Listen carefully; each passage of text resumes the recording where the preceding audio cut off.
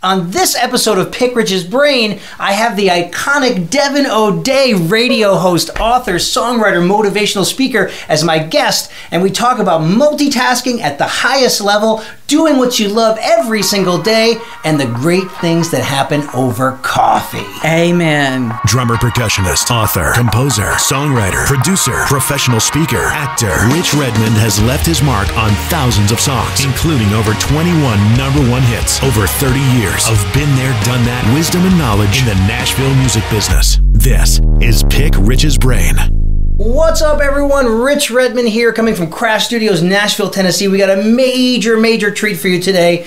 The iconic radio host, songwriter, author, speaker, Devon O'Day is here. How are you? Hi, baby. How are you? Thank you so much for coming here on kind of like a dreary Saturday. But you're like sunshine. See, all the drear goes away when I'm sitting next to you. Well, we always have such a good time. And, you know, you have had me on your show 2-3 times. Thank you so much. You're so great at what you do. And having you here today is great because our co-host, our Ed McMahon, my sidekick, Jim McCarthy, voiceovers is in the house. And we talk about this idea of being a polytalent. What's the word, Jim? Multi-potentialite. A multi-talent or multi-potentialite, which is the idea, we're hyphies. You do so many things, and you do so many things at a high level. You're an iconic radio personality. You do voiceover. You've done commercials. You're an ex-model. You've written 4 books. You're a hit songwriter. So this is just really exciting. We could talk about all these things today because here on Pick Rich's Brain, we talk about all things music, motivation, and success. Awesome. So I love that. I don't even know where to start. Maybe, this is what every podcaster does. Well, tell us a little about where you're from. You're from Louisiana. Right? Absolutely. And then how you got into doing what you're doing. Yeah, you know what? My mom gave me a choice. I was, you're 17 years old, it's summer vacation, and you think, I'm going to sleep late. My mom said, you're 17 years old. You can have a job. You can toss burgers. You can babysit. You got to have a job right now. Get out there. And I went to the radio station, and they said, can you type? And I said, yeah. As a matter of fact, I can. And that's what got me in. So you started, it's almost like, you hear these stories of famous producers. They started out sweeping the floor and going to run for coffee. Yeah. They said, can you type? And it was typing advertising copy. There weren't computers. Right. It was 1976, and there weren't computers, so I was on an IBM Selectric typing copy. They said, can you write copy? Yes. And then that weekend they said, hey, would you like to come work overnights on the radio? The jock came in, and as many people in the business, there was some old geezer that said, this is a mic, this is how you cue a record, and I'm going to go to outside and smoke. And I said, you're smoking now? Right, and he never came back. That's my first night on radio. Wow. And it was within 48 hours of my being hired to type. That was like Mark Wahlberg, passing the torch in the movie Rockstar. Yeah. He said, I'm going for a pee. Yeah. And he never came back. Yeah. So that's really funny in 1976 because that's when I got my Blue Sparkle snare drum and started playing the drums. No kidding. Yeah. So we were kind of like launching our life path at the same year. Isn't that something? Very, very cool. It started everything for me. And I was just this kid around, and I was eaten up with radio and music, and I read every liner note. That's back when we were playing 45s, but they had albums. And I learned very quickly in a Bible Belt town not to play the live version of Devil Went Down to Georgia. From the album. The son of a... Gotcha. Yeah. I just played Devil Went Down to Georgia in Hollywood the other night. That was really funny. There's this jam session at the, the Whiskey. Yeah. And it's every Tuesday night. And so I went down there and they said, Rich, you're playing Devil Went Down. I said, I got to come all the way to Hollywood to play country music? And they're like, you're the only guy that can get the right feel on this thing, man. You're it. I was like, okay, I'll go all the way to Hollywood to play. You're a country guy. To play with a fiddle player. Yeah. Of course, they call them violin players out there. Yeah. It's not a fiddle player. So your journey had started, and then you went to college? I went to college, Northeast Louisiana University, now University of Louisiana Monroe. Yeah. None of my sweatshirts are all out of date now. Yeah. There's like nothing exists. Tim McGraw and I went to the same college. We were in the same jazz choir. Have they had you back to speak or to? Yes, okay. I've been back several times to speak. Yeah, good. And I traveled with the jazz choir. Graduated. Tim and I both were kicked out of the same jazz choir too. Why were you guys kicked out? Well, we wanted country music. That's gotcha. But I did have that study and that basis in jazz, so that's why singing harmonies is so easy. Yeah. Because once you get out of singing a note and a Manhattan transfer score for a 13th chord. Yeah. You can sing anything else. That's an extension, yeah. Yeah. So, and then I graduated. I moved to New York. My little sister, Faith Ford, who's an actress, she was already in New York. Right. She did not go to college. She won the teen model search for Teen Magazine. Okay. She won that, ended up in New York. I moved in with her. You guys are both models. Yeah. Well, here's how it is. I went to be an actress, took a few acting classes, and said, I hate this. And said and then went to Ford Models and became the first plus size model. Oh. My sister went to be a model for Elite, and she took her first thing, and everybody laughed at everything she did. She said, "I'm a comedian," and then she started her launch into acting. And Murphy Brown, and Murphy Brown, which is coming back in 2018. Back. I know we were just talking about that. Yeah, it's very exciting. I was scouring the IMDb. Yeah, I remember that. Candice Bergen. I mean, she's going to be in the role. They're talking about it. Candice is the one that you gotta have her. You gotta have Murphy. Yeah, gotta have Murphy. I don't know what is going to happen with the show, but I know it's a perfect time for it. I mean, if there's ever a time when both sides of the fence deserve a little laughter, it's now. Both sides. Right. And this is the golden age of television. There is so much quality programming. Thank you, Netflix. Yeah. It's like, I mean, I have Netflix on. I've just been binging on comedians and coffee getting cars getting coffee. Yeah. That's my favorite. I just love it. I can't stop watching. And what a great premise. It's like in and out. And for coffee lovers, it's like crack because the steam is rising and the French press and they're grinding the beans and two really funny people are sharing my favorite beverage. I know, me too. And how many times, it's at night and I have to go have coffee because it's like Pavlov. I gotta have some right now. I've got to wait till the morning. Yeah. It's like a coffee commercial. Yeah. It is a coffee commercial, And then all of a sudden you got it, Yeah. And then I go, and if I don't have any, I've just got to go like right then and go buy new. Yeah. Favorite coffee? Well, I'm at Starbucks a lot, just because it's so consistent. Yeah. But I do like the, mom and pop coffee shops, and I will never pass up a French press. But I do find that I drink a lot of iced coffee, especially the more time I spend in Los Angeles because it's sunny and 70 every day. Yeah. And it's just, and I can drink it with a straw, which is better for your teeth, Yeah. So you don't have to whiten as much, I don't know how Mario Lopez does it. Yeah. Every time I go to the dentist, I'm like, give me Mario teeth. It's impossible. He's not a human. So you were studying acting and voice acting. Yeah, I went to New York. I studied that, and I really loved it. Don Cobiella was my coach. Don Cobiella is tonight on MTV, the very first voice of MTV. Wow.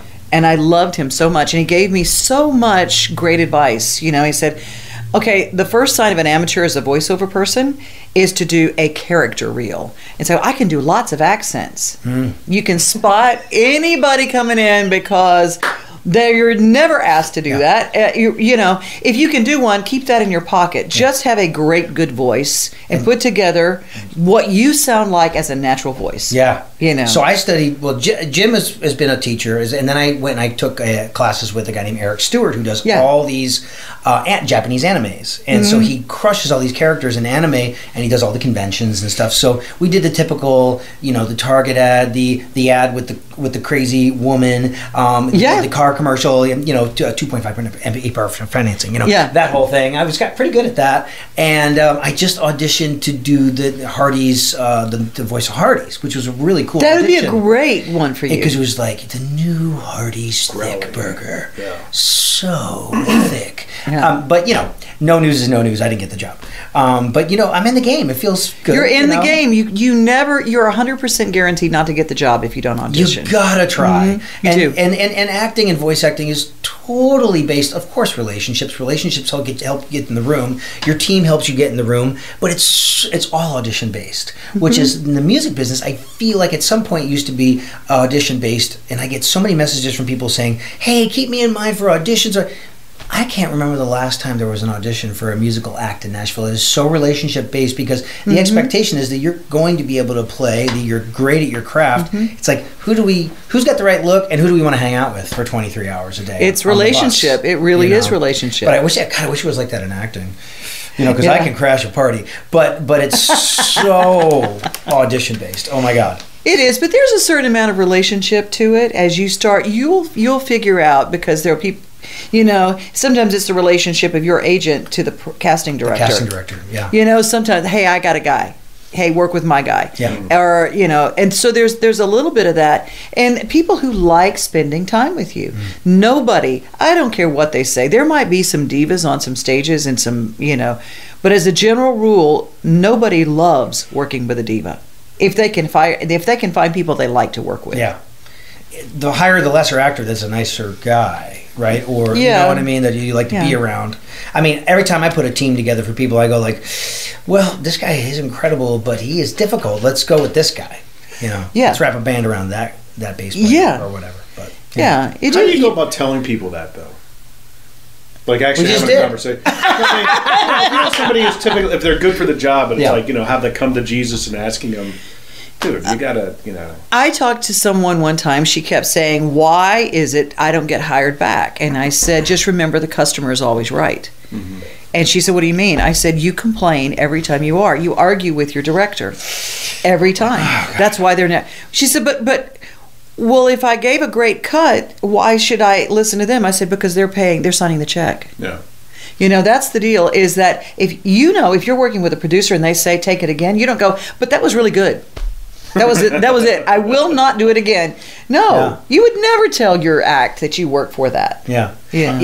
Just knowing how to read the room. I mean, today I did this. It was a really fun session for the Make-A-Wish Foundation. Oh, awesome! There's this young girl named Gwendolyn, and her parents came in, and Gwendolyn is not going to live. They know that. Oh. So the parents wanted to memorialize her with a song that'll exist in their family forever and ever.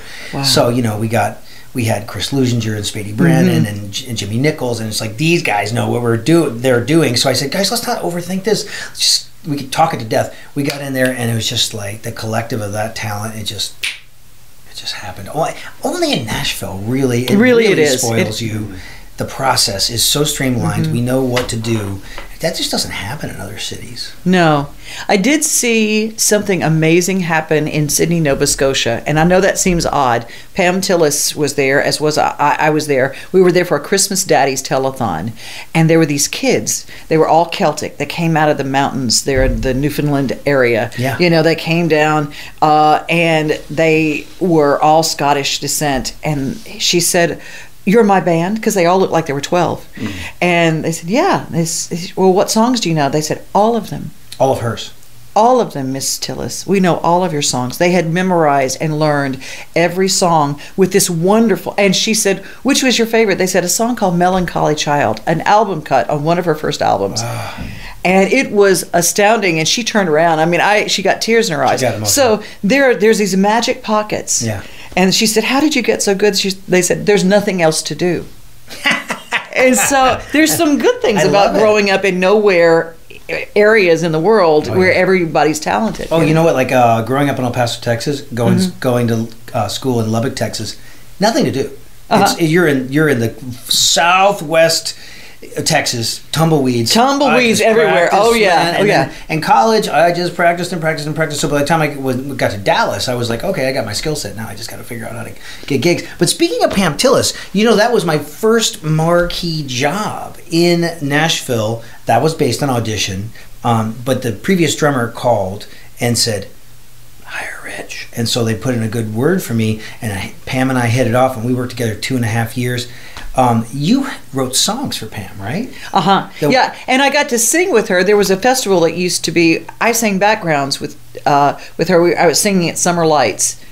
And, the big festival, and we went down, and I go, and how many times do you get to sing background vocals with Pam Tillis as the other part? She sang the high harmony, I sang the low harmony. It was awesome. Yeah. Co-wrote a song called Space. And it wasn't released as a single, but it was on a Thunder and Roses CD. And but it got chosen to go on this Women of Country Music Raisin Bran box. I know so Space.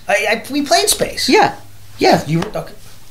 Boom. Now, as far as let's look at some of these other people you've written songs for. Lee Ann Womack, Hank Williams Jr., Pam Tillis, Neal McCoy, Trace Adkins. So, are you just in the game where you're just writing all the time, and you know these people, so you're personally pitching, or are you writing with them, or do you have a plugger, or how does that work? I personally pitch, but I don't personally pitch to the artist unless I can. If I can, believe me, as Alan Jackson will tell you, Devon will show up at your doorstep and hang something with a big bow on the front gate. Not recommended. That didn't work. But I will say that George Strait, I took it to Irv Woolsey's office, the management office. There was an overflowing box of pitches. And I just put mine on there, and I got a phone call that week.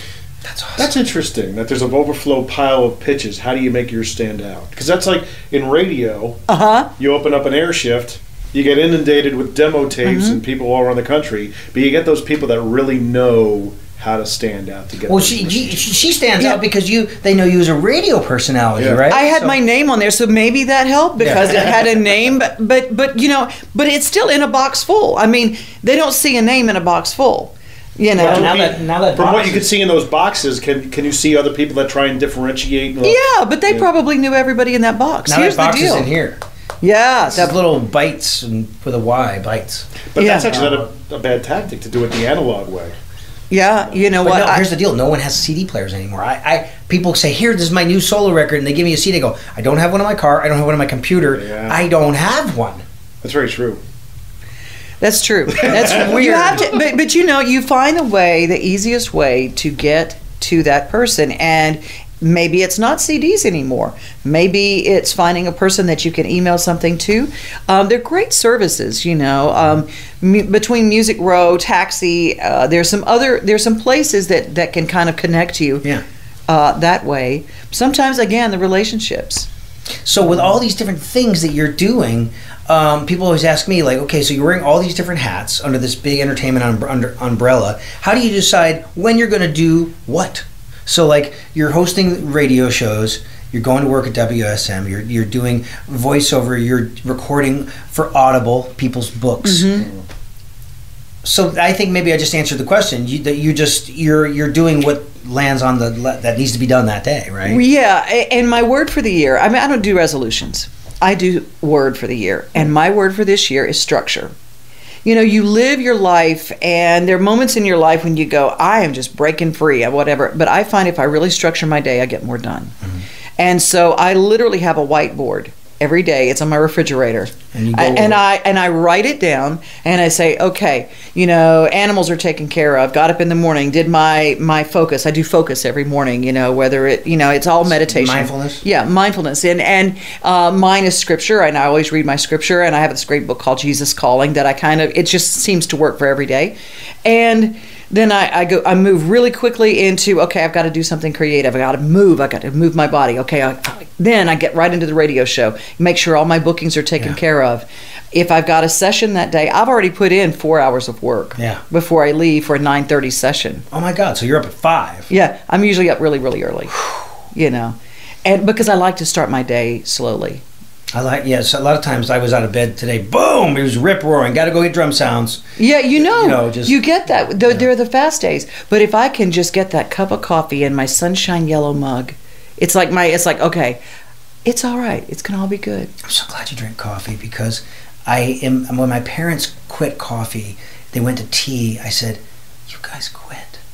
Oh, quit the club, the aroma, the ritual, the everything about it is just incredible. We love you, Juan Valdez. Okay, so tell us a little bit about your author. You're an author of My Southern Food, My Angels Wear Fur, and there's 2 other titles, right? Yeah, and some ghost titles that I've written that nobody knows, and I don't talk about. I won't mention that I wrote a book. So these are biopics? No. Well, some of them were gift books, and I've worked with different people. I got to work kind of behind the scenes with Tony Orlando for a gift book for Tie a Yellow Ribbon, and so that was a real gift, and it was so sweet. Tony called and said, "You probably don't even know who I am." But I said, "Tony, I carried your picture in my wallet in high school." I said, "Of course I know who you are." I said, "I love everything that you've ever done." And I said, "This is such an honor, you know, and had they not paid me, I would have still done it and loved it and been just like, Writing is what I always wanted to do. I started writing when I was in first grade. I was writing stories. I was getting things published in the school newspaper. Yeah. And so I always wanted to write. And I studied writing when I went to New York City. I went to NYU while I was modeling and studied under authors. Study under people who do what you do. Find the professionals that you admire and get in touch with them. You can always do that. Yeah. If you look at Nashville, you see who cuts the records and you go, I can meet Rich Redmond. Study under somebody who's doing what you want. Oh, yeah, absolutely. Model yourself after them. And if you can, go have a conversation with them. Take them out for coffee or whatever. And the pros are more accessible than you would think. Yeah, you know, it's interesting. We talk about mentorship, you know, and I was kind of thick-headed when I came to town. I just said, you know what? I don't care how long it takes. I have a voice. I have something to say. I'm just going to hold the course. But you know, some people were super supportive, like Eddie Bears, Lonnie Wilson. Oh, of course. You know, they were so helpful, and they were like, "Welcome to town, kid. You sound great. Go out there, just shake hands and get involved and get going. Like, start." Right. You know, which is it was the advice I give everyone right now. Like, go play your instrument. So, listening to your history, you've always subscribed to the idea of doing several things. Yeah, and well. Because when I was growing up, my mom also, other than making me get a job and say do radio or whatever, she took me to the library. And I was going through books of I discovered biographies. She put biographies in my hand. I started just reading every biography, and I still do that to this day. Yeah. And I saw another person who does that is Andy Andrews, who wrote The Traveler's Gift. He studied, and you read these biographies of people who are successful, and they have common denominators, and pretty soon those common denominators became mine. It's so funny to read somebody else had done that very same thing. When I read Andy Andrews, the way he does things, of course, 100 biographies in a year, and all of a sudden you go, oh yeah, there is a common denominator. For successful people. Successful people, Renaissance people. I was fascinated with Leonardo da Vinci. I thought, you mean you can do that?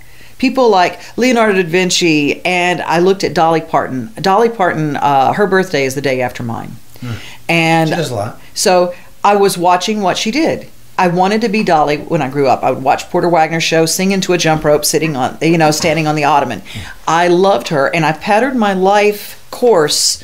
Her biography, literally, it's all marked up with me. I've highlighted. But you know her now, right? But I know her now. Yeah. Yeah. She's no different. She's still that person who says, I'm going to do what I was called to do. If you feel a divine calling to do anything, you should do that thing. Yes. Or it will not let you go. It won't let you go. Even if people think you're crazy. Yeah. Don't listen to them. And here's another thing. Kevin Costner also, he was born on my birthday. Okay. And so Kevin says, when you have something that you want to do, don't tell anyone.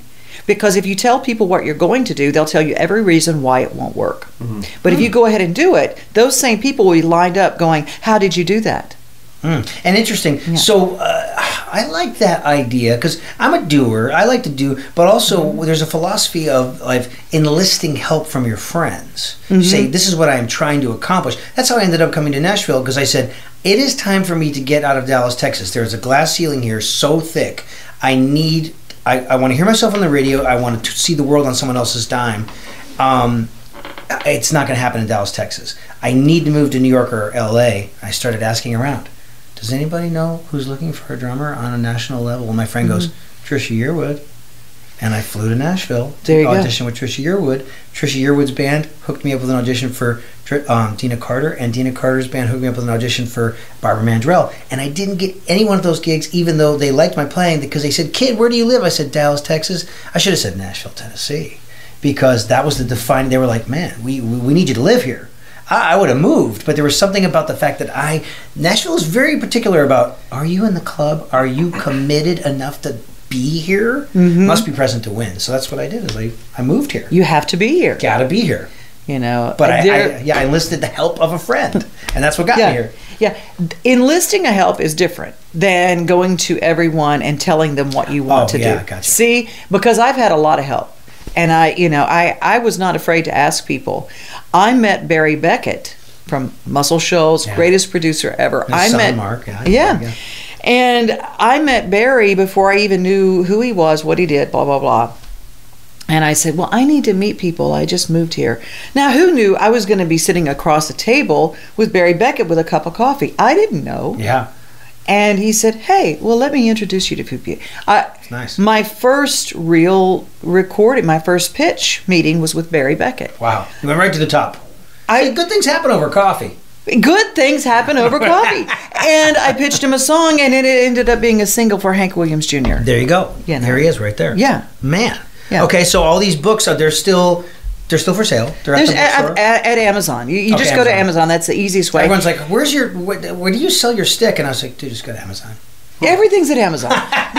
Go to Amazon, and no matter what publisher I'm with, and even if you self-publish, find a way to be on Amazon. Yes. No matter what you do, be on Amazon, because, somebody in their underwear at midnight's going to be ordering it. Oh my God, am I selling food? Purchase. Purchase. This is such a great conversation. It's so rich. I'm just inspired. Rich conversation. Do we get it's a rich conversation. Do we have any cool questions?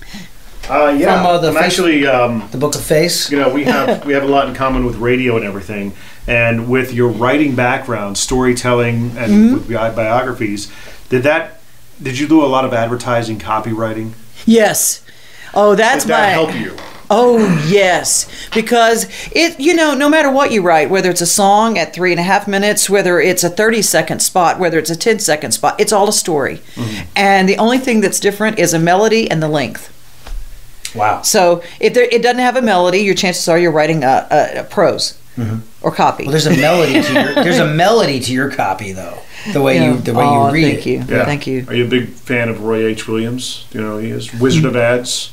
No, I don't know that. Really? Yeah. I know. Look, I've actually been listening to his podcast called The Wizard of Ads. He does the Monday Morning Memo. Big. Oh, a new thing to listen to. Yeah, good stuff. Really good stuff. But he's, he talks about a lot of that with the rhythmic foundations of storytelling and making things bounce and stuff like that in ads and everything. See, voiceover artist, hobbyist drummer. See, he has the rhythm. I do, but I haven't played very much lately. Well, I know. Yeah. Don't give it up. If you quit the drums, folks, you're going to be very upset with yourself. Your drums will quit you. My divine calling will annoy the crap out of me. Yeah. And a lot of people checking in. Carol Bonds, Jonathan Yarbrough, I think you know him. Yeah, Jonathan. Yeah. Tori Dent McDonald. Of course, Tori. Hey, Tori. Making your way from, you just start with modeling, then music, songwriting, and then get into radio? I was in radio first, moved to New York, and I had a little bit of, I was starting to get a little bit of success as far as acting, as far as I was the only white person in this Harlem theater troupe.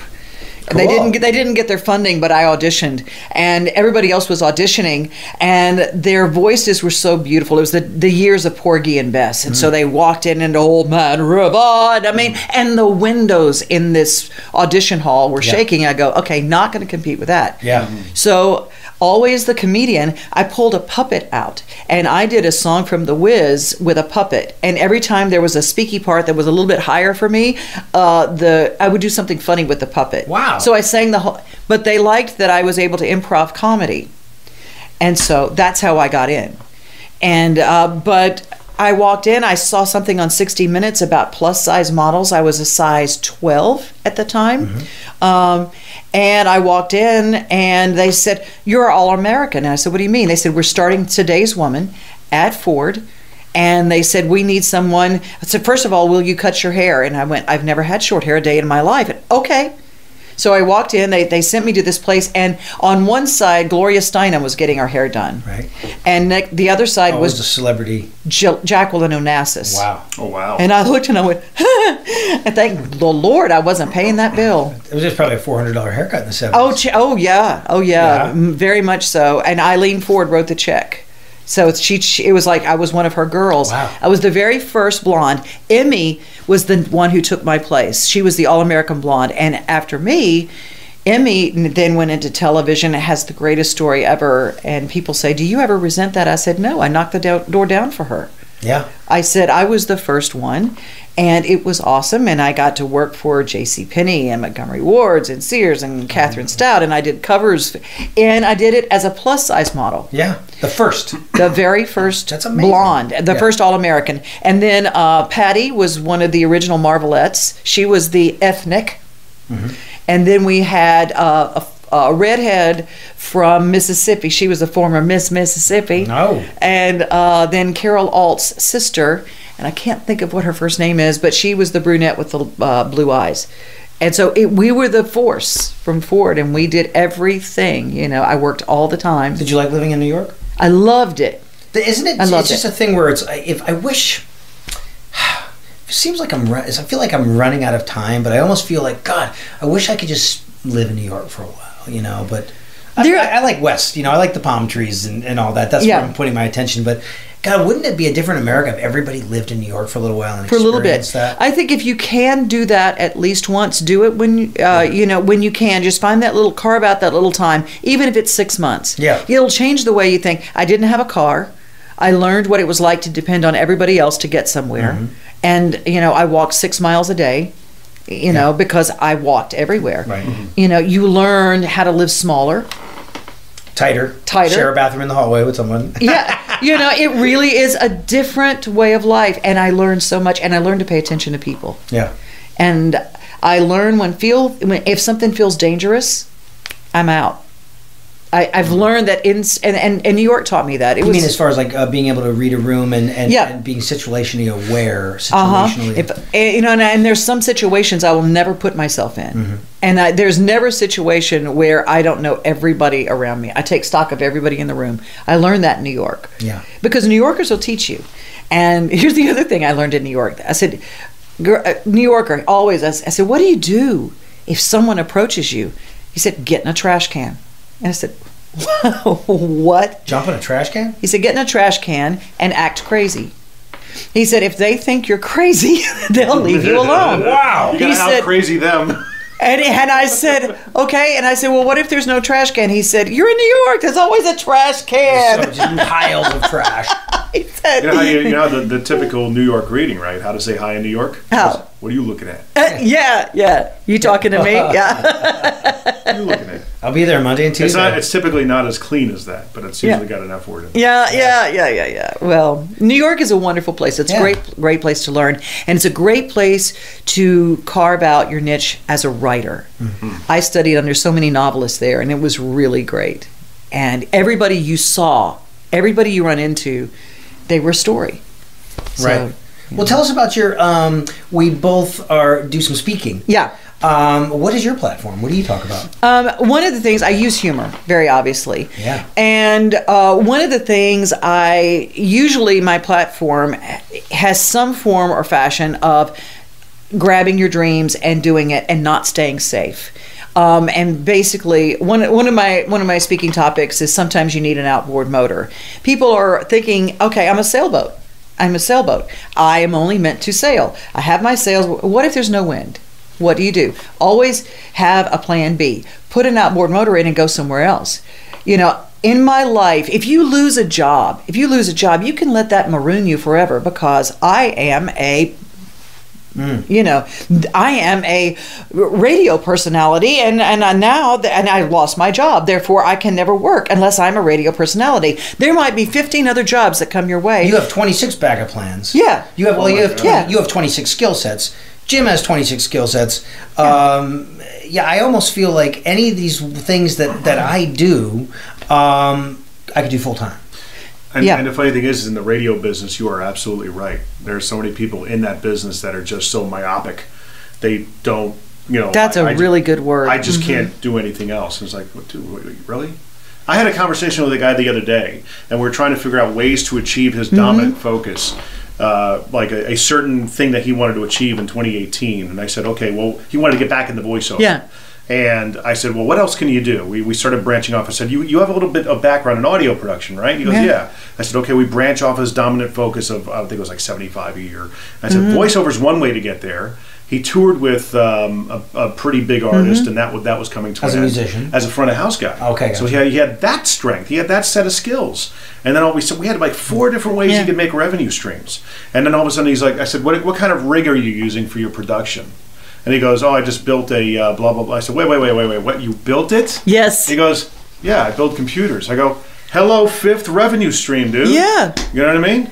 Absolutely. That's how people need to start thinking. You think that way because you don't know what way, and I'm a very much a believer in divine plans. Sure. And your divine plan might be trying to bless you in a way that you weren't prepared, that you're going to miss if you keep, and I love the word myopic. That's going to be one of my new favorite words.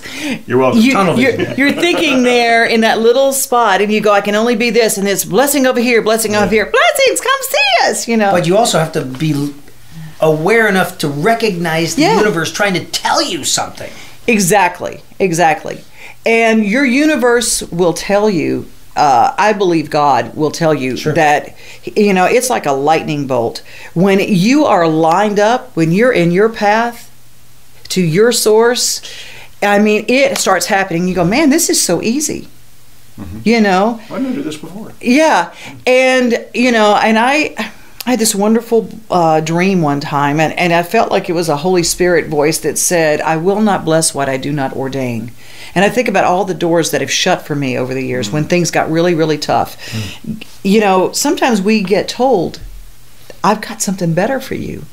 But we keep hitting our head against the bad door. I don't see doors ever closing for you. Oh, they've closed. They've closed in different times. But all it did was like a river changes course. It doesn't stop the river. It just changes the direction a little bit. And then that river gets to see all sorts of new shoreline, new things. You get to move and see new things and do new things. It's like, wow, how did I get here? I'm always asking myself, how did I get here? This is cool. Thank you. Well, you're so open, and now, if you're brave enough to try something new and be willing to even suck at it. Oh, that's it. Be willing to fail. Be willing to fail. I took 8 years of ballet. I'm not a ballet dancer. It was the greatest time of my life. I love ballet. I love to dance. I love it. Was I great at it? No, I failed horribly. My teacher told me, they said there was one guy and me, and he said, you light, you don't land. I would leap, and it wasn't my thing, but every day I use some of those movements, and I go, okay, maybe I wasn't supposed to become a ballet dancer. I was supposed to use that later in my life. Right. And don't be afraid to fail, and don't be afraid to try. There's a blessing in every failure. Yeah. Always. Yeah, I think it's really important to not only keep up with the Joneses, but you have to just be uncomfortable. I'm getting more and more comfortable, but not as comfortable getting copy, creating a character, memorizing, doing this. I've been playing the drums for 30-something years. This other thing is new, but it's so scary and fresh and exciting. But when I succeed at it, oh my God, it feels so good. Yeah. Oh yeah. It really is. And you know what? And being brave is something you don't know that you are that until you face the scariest thing you've ever done. Yeah. Fear keeps everybody from being brave, but you never know. You can talk about courage and faith all you want to, but until you've been in a place where you don't have any other choice, do you know you have those tools? Right. Bravery just comes out of the worst things, Yeah. It always does. Yeah. Somebody says, you've got cancer. Guess what? You become brave really quickly. You become brave overnight. Everybody in your family becomes brave because they put on the brave face.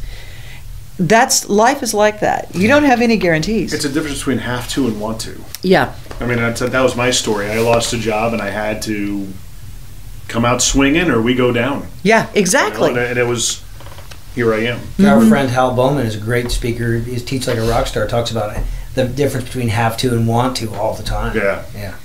We have a good buddy Hal. It's funny because you are loaded up. Like someone should be doing those meme pictures. You've got I'm writing all the stuff like You got to find the blessing in the failure, or what you said. I mean, that's it's some really good quotes.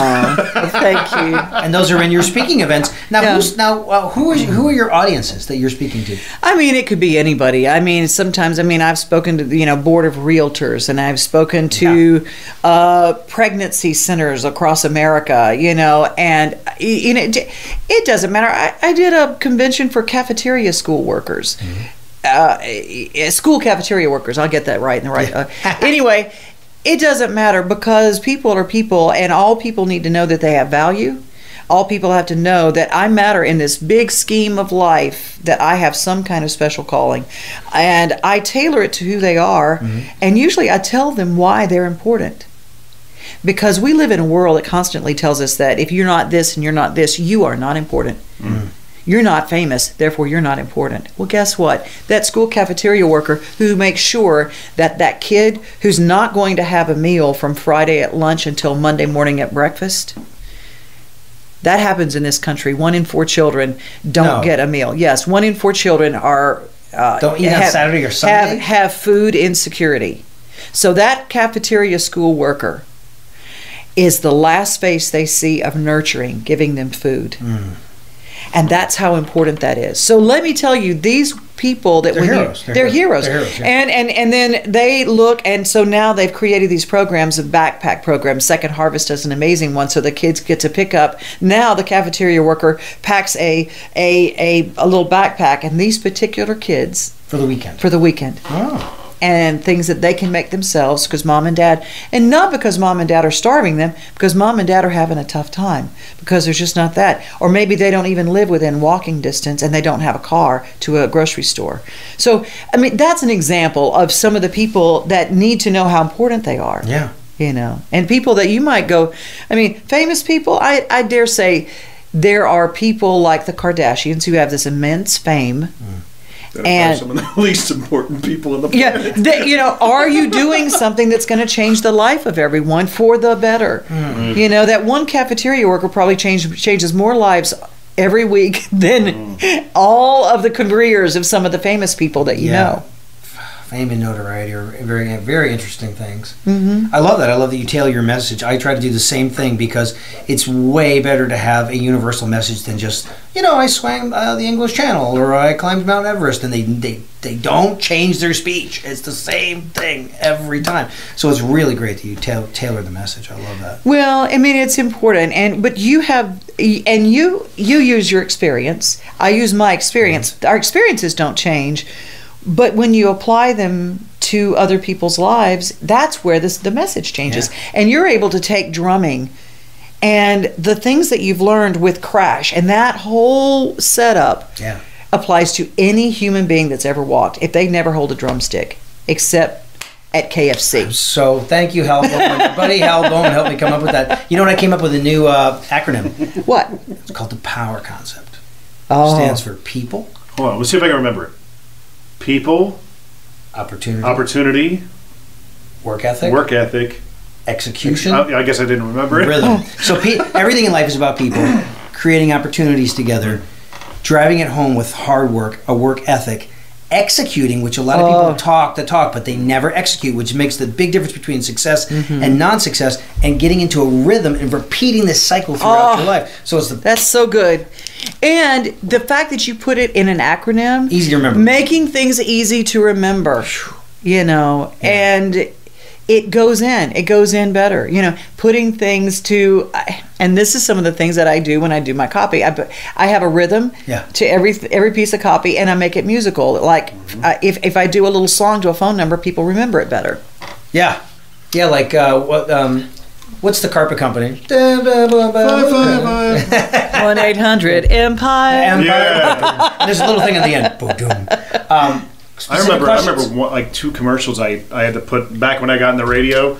I was the guy that always did the dub-ins, So you had to put the dubs in. There was a company up in Connecticut. It was of course I don't remember what it was for now, but I remember the phone number because of a song. You gotta take your Ginkgo Balboa, man. I know, Ginkgo Balboa.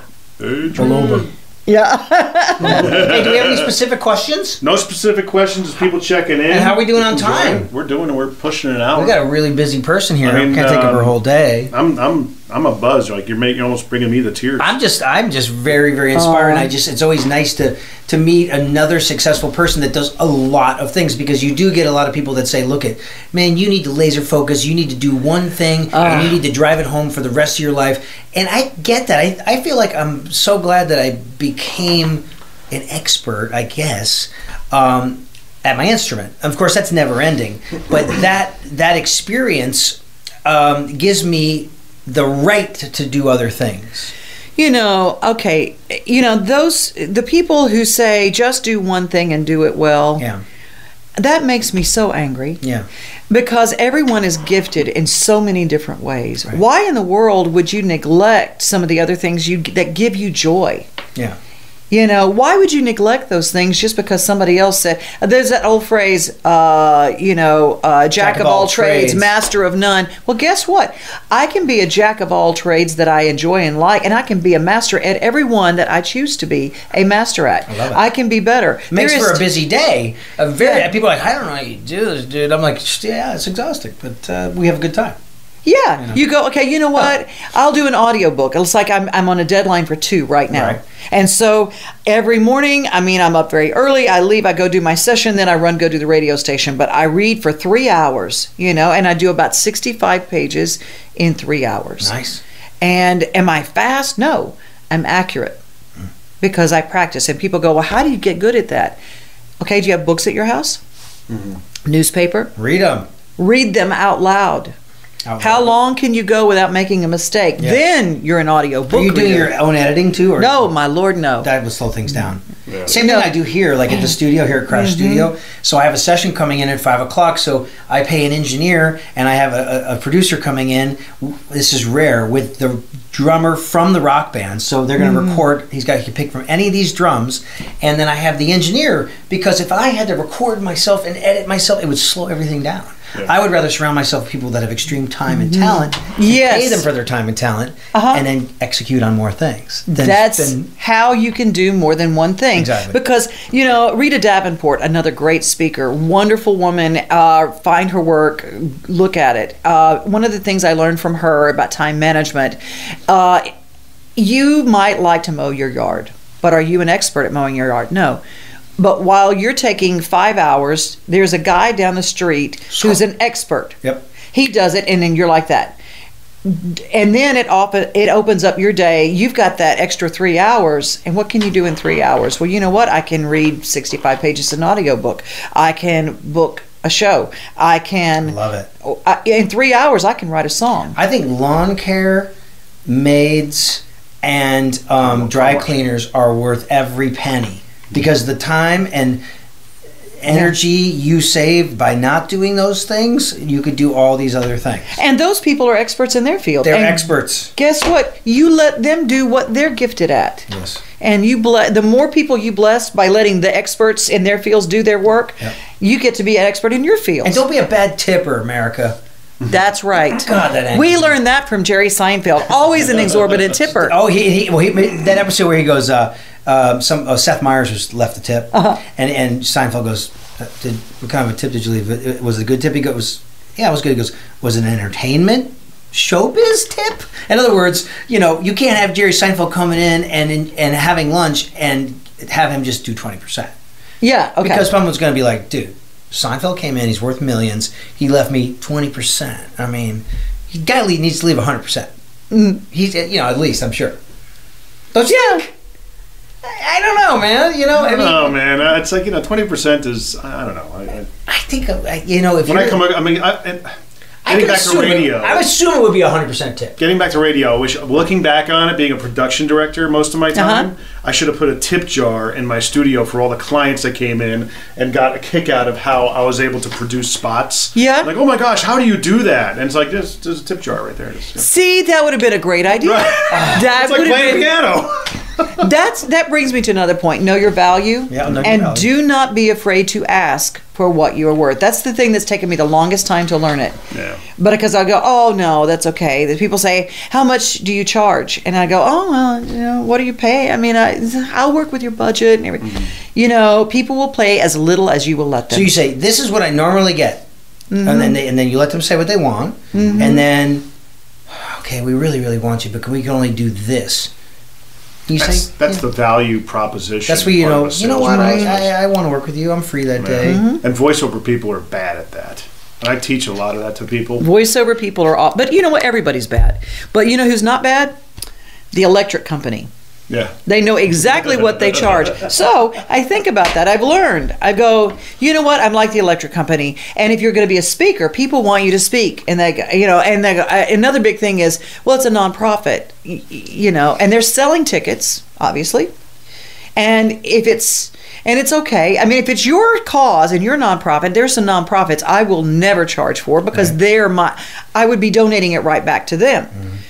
But if it's not my thing, and I look and I go, okay, you're buying liquor because there's an open bar. You're paying there are 1,000 people that are going to be at this gala. They've all paid money.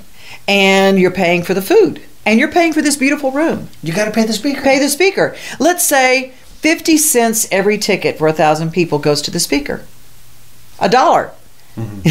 Say, give me $1 for every person coming in. Oh, do you do that? Or I start thinking in terms of every ticket as a speaker. When they say, what is your rate? I'll give them my rate, and then I learned how to break it down. I say, well, I'm much less than your catering bill, and I know I'm less than your liquor bill. So with nonprofits, I have one coming up in April or March, and I'm giving them the super friend rate. But it is a nonprofit, and I'm covering for someone else that got booked, and I said, well, I'll cover for you. And it's like, like my mother said, Rich, never complain about what you're getting paid, because I have been a career nurse for 40 years. Right. And I've been covered in blood and urine and people dying on me every second of every day to make, I think a good nurse can make like $300 a day. That's a 14-hour shift. It's unbelievable. I'm like, what our nurses go through. You're right. What our teachers go through every day. Well, teachers, this is a travesty. This is an absolute, let's get political. Teachers don't get paid enough. They're responsible for our kids. Ouch. But they did make the decision to go into it knowing full well what it paid. I know. It's like a radio person. But why doesn't it pay more? We need to pay athletes less and teachers more. Because, okay. In America, can they capitalize on their other skill sets to help supplement their income? Sure. Okay. Yeah, they can. They can. Yep. Absolutely. All right. Okay, I'm thinking about that. Okay. In the 3 months they have off, okay, or 2 months. But you're right. I mean, and I think I agree with you. I think the athletes should be paid a little bit less. Entertainment people, a little bit less. Getting back to what you're saying about people not knowing, starting with a book, start reading a book, how do I do this? Do you find that you come across people that they're just not aware of how to pursue something and not aware of the different ways they could start, or are they really good at making excuses typically? I think people are extremely great at making excuses. When I tell people you have to practice every day, they go, no, but how did you do it? And I point out, now there was a time, every day. I do 4 mailings a year to all the people that do voiceover work. Now I don't do that anymore because everything's electronic. So I don't do mailings every year, but I get in touch with 4 times a year. I go through all of my list and I refine it, and I get in touch with those people and say, by the way, I'm still here. I still want to do work. And they say, well, where did you, I've had people say, well, would you give me your contact list? And I go, no. Wow. Your contact list? Who would say that? Over and over and over, and I'm going, get the yellow pages. It's your contact list that you cultivated one handshake at a time. I said, go to the yellow pages or Google production houses for commercials, advertising agencies. Ask for the create. Well, no, but I don't want to do all that. How do I just get the list? And I go, that's how I got my list. Yeah. I'm not. Well, how much could you pay me? I said, see. $35,000 a year for 10. Okay. I kind of look as like, how much time have I devoted to this? How many hours do I devote to this? Sure. You can't pay me enough for me to give you my list. See, the other aspect of that is the voiceover industry has been going through a dramatic shift. And a lot of voiceover people I know, and I kind of speak against this, get very upset with the race to the bottom that's been going on with all the pay-to-play sites that are out there and stuff like that. And I'm like, stop wasting your freaking energy on complaining about these sites and start learning how to sell yourself. Learn a sales process. Well, you can have the greatest skill set in the world. We talk about it all the time. But if no one knows you exist, you have to shout from them. Exist and know how to sell. To cut through the noise. And I got so much flack a decade ago. Oh my gosh. For Facebook. I got on Facebook and I just said, you know what? This is the future. I am going to tell people once a day what I am doing. Yep. And never miss a day. And it's just, it's great. That's where I get my business. It is how I get my business too, Rich. And it is social media. I mean, back when it was MySpace, I said, there's something happening with platforms and networking that this is revolutionary. We have got to, and I mean, I remember people close to me saying, you just spend so much, those are just time bandits. Nope. No, you know what? You can write a lot of books, but nobody's going to give you a publishing deal if you don't have your platforms fleshed out and you don't have enough followers. Because the first thing they say is, how many followers do you have? How many followers do you have? Who's going to buy your book? What's your engagement? Yeah. But now, Time Bandits is playing Candy Crush. That is a time bandit. Yeah. But Pet Rescue Saga teaches me everything I need to know about life. But even, House of Cards marathons and stuff like that. Yeah. That's all the stuff that Vaynerchuk talks about. Stop wasting your time and start dominating and letting people know what it is that you do. Let people know and learn how to multitask and do what you do. If you pay attention, I think if you find a show that you're just all of a sudden you're into that show, you use it. I don't watch television without a notebook there because ideas come from that. Whether it's a philosophy, I'm going, okay, God, what am I supposed to be enriching my brain with today? And it might be the show Blue Bloods. Yeah. I've learned so much from that show. Yeah. It's so awesome. And I go, wow, I'm really supposed to be getting this right now because looking back down my list, I go, I'm supposed to know everything that's on this list today. And everything I got was from Blue Bloods. If you're going to watch something and you're going to binge watch something, allot your time. I now set a clock to go to bed. I don't usually have to set the one. Binging is a new thing. It's a whole new thing. I set a clock to go to bed because sleep is really important. Because sleep is where I get all my greatest ideas. Yeah. That's where you dream. This has been so good today. It's been very good. Very good. So like I've been watching the Godfather series over again. And I'm thinking the thing I'm taking from that is how to creatively persuade people by scaring them. You should do that. The horse head and all that. Yeah. Yeah. See? Really, really good. Yeah. So I'm just trying to think, in closing, is there any little nugget of wisdom that you would want to share with people about the music I've got business? an entire page of nuggets of wisdom that I've been writing down. Oh, I'm just thinking, to leave our list. Is there to leave our listeners with any tidbits about music motivation or success to take with them? Is there anything that you're working on that you would like to just tell us about? One of the things that is usually the takeaway, and everybody says it is when I speak to them, is I say, write real. Talk real, be real. And whatever that thing that is intrinsically part of you, writing real, the best songs that are written are not those that come out of a test tube.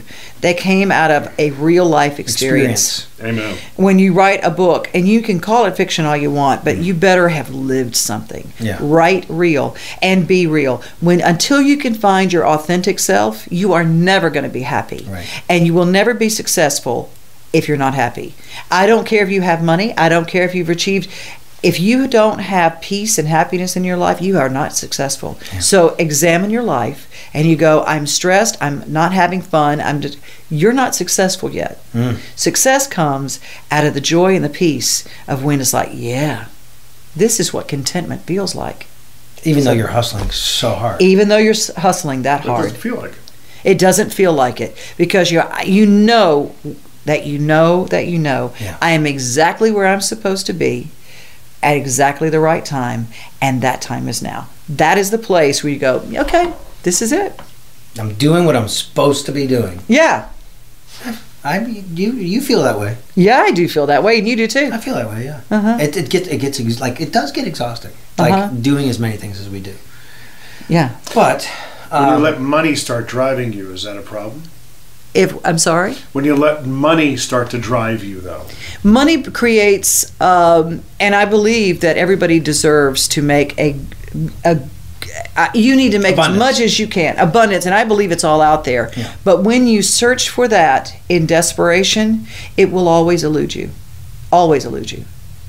You can work very hard, but if you are focused on, I'm doing this because I feel called to do it, and you create ways to be paid for what you're called to do. Mm-hmm. Create your revenue streams. The revenue streams. How can we create inflow for this thing that I'm outflowing? Inflow for the outflow. Mm-hmm. It's huge. It's huge. And you go, wow, it might be creating a website. I can't tell you how many people are out there and they go, I want to be a professional. Well, do you have a website? Well, no. Okay. It's too expensive. You got to get it done. I mean, it's what, $8 on GoDaddy to get your domain, and then you can build it yourself. With a template. I do it all the time. Yeah. And it takes a little time. Yeah, but you have to invest in yourself. Invest in yourself. Yes, that's it all the time. Mm-hmm. I love it. And make sure you surround yourself with people who love you in your real raw state. And if I call it fair weathers. When you get a new gig and you're out on the road and stuff, man, hey, how you doing? Can you hook me up? Can you give me tickets? Yeah. How many times? Yeah. And when you're down, the people that you can count on your hand, on usually one hand, people always say the old joke, who'll show up at 2 a.m. to get you out of jail. Yeah. Interesting. I mean that Harry Warner, God bless him, he from BMI years ago said, it's the people that'll get you out of jail at 2 a.m. You find out who your friends are. Yeah, you find out who your friends are. Yeah, that's exactly right. So, being that you were in a choir with Tim McGraw, did you ever go, hey Tim, I got a song? All the time. All the time. And Tim McGraw reminds everyone, well, she was way ahead of me in school. I was not. He's my fraternity brother too. We were both in Pi Kappa Alpha. I was a little sister, and he was a little behind me. Right. It's just a small world. It is a very small world. Trace Adkins went to the school down the road at Tech, where my father went. So. Trace is doing a good job with his acting and his voiceover for the. He's another Renaissance guy, and he is so smart. He really is, but he's authentically him. You meet Trace out anywhere, the only thing he doesn't show out in his professional is he's just a marshmallow. If anybody is going to shed a tear over a song or a person or talk about, he and I, along with Tracy Lawrence and Wade Hayes, a group of us, Daryl Singletary, we all lost a friend in Kenny Beard. We were all at his funeral. And big old Trace was over there just... Kenny Beard, we lost him, and Trace is one of those kind of guys you see, you go, oh, gentle giant. Yeah, he's a gentle giant. He definitely is. He's a marshmallow. Yeah. I tell the story in my speeches all the time about having a good attitude and being willing to. I say, guys, I am willing to play quarter notes every other measure on a tambourine. I was doing a session for Trace Adkins, and I told my mom, you sound good on that new Trace. I hear your tambourine in the back. It was just like, Rich, I want you to play on beat 4 of every other measure. So it's like, and I said, because I'm willing to do that, $100, $200, $300. You know what I'm saying? So Trace Adkins is in my speech, so that's good. That's awesome. Yeah. There is another example of a well-timed percussive hit, and that Working Man Blues, Merle Haggard. Oh yeah. Da da da da da. Ding. It's like an anvil or something. Yeah. Like as a working class guy. Or a hammer or something. Yeah, I don't even know what they used in the studio to do that, but they're a percussion guy. Yep. And you can't hear that song without hearing that, and it's not on the beat. It's they're arbitrary. Yeah. If you try to do it right with it, it's like, what? I'll have to re-listen to it, yeah. Oh, okay. You go, okay. And 100, 200. It's funny that there's like little songs melodically embedded. There's a Harry Chapin song similar to that where, and I'm trying to think of the name of the song, but it's about a guy who worked in not doing what he was made to do, always just wanted to sing. Yeah. And then, someone told me you should really go ahead and sing. And every time Harry Chapin song the hook, the chorus went over, it was him singing underneath the chorus. And for years, my wife and I would listen to the song. It always sounded like he was just singing a song at random. He's singing the Christmas song, "Fall on Your Knees." Oh, Holy Night. Oh, Holy Night. All of a sudden, my wife had no idea. She introduced me to Harry Chapin, and all of a sudden, I'm listening and I'm tuning into that song. I'm like, "Do you know what he's singing?" Yeah. And she goes, "No." I said, "He's singing Oh Holy Night." And that's one of her favorite Christmas songs, Niagara Falls. I mean, she just started bawling because it just, the melodic just matched brilliance. It was like, boom. Yeah. Mind blown. There are those special moments in songs that really make it, Yeah. But if you're familiar with that Harry Chapin song, listen to it. It's amazing. Mm-hmm. What's the best ways for people to find you on the web? DevonO'Day.net. Okay. Yeah, I do have a website. Is it the little on the O? No, Devon O'Day. And all of my contact information is there. Or listen every day, 3 to 6 p.m., Monday through Friday at 6:50 a.m. You can find it on the web. You can stream it live at WSMOnline.com or a handy-dandy listening app, the 6:50 a.m. WSM official listening app, available at iTunes and Google Play. I love it. I know she's done it before. It's like you're professional and stuff. I know. It's crazy. Well, the 19 years with Gerry House, and then now the and I must tell you, he taught me everything about radio. His work ethic. He was funny, but let me tell you what, it was really hard work. And he taught me that you could do more than one thing, because he was great at songwriting. And he would leave and he'd write a show, and then he would go and write songs, and then would go home and record the show for the next day. And I mean, that worked. But I watched him, and then he would write comedy, and he'd write stage shows for Reba McEntire. He wrote comedy for Roseanne Barr. He taught me so much about being a Renaissance person, because he's an amazing piano player. Oh, yeah. I mean, amazing. Yeah. He plays guitar and he writes, and I asked him when he wrote his book, Country Music Broke My Brain, and he said, didn't love that process as much, because it's hard. Long form is hard, and then you have this thing called an editor. Book writing is so different. I'm in the middle of two right now with two different co-authors, and I don't feel like I'm making any effort, but we will get it out. It's just a big process. It's a big process. It's a long process, and I wish I had a nickel for everybody that says, "Hey, I've got an idea for a book. I'll give you the idea. You write it, and we split the proceeds." And I'm going, "Are you kidding me? No." Yeah. The hardest part is finishing, right? And that is the other thing. As the best advice I can give anyone is to finish what you start. Mm-hmm. Always finish, unless you just find that you just hate it. And then you go, okay, don't waste another minute on something that you hate, but don't hold on to something that you love and just not finish it. Yeah. Finish what you start that you love. I love that. Wow. This wonderful, sweet lady, I asked her name. Her name is Fran, and she's 85 years old. And I said, "Fran, what's your secret to longevity?" She said, "Find whatever it is you love to do, and do it a lot."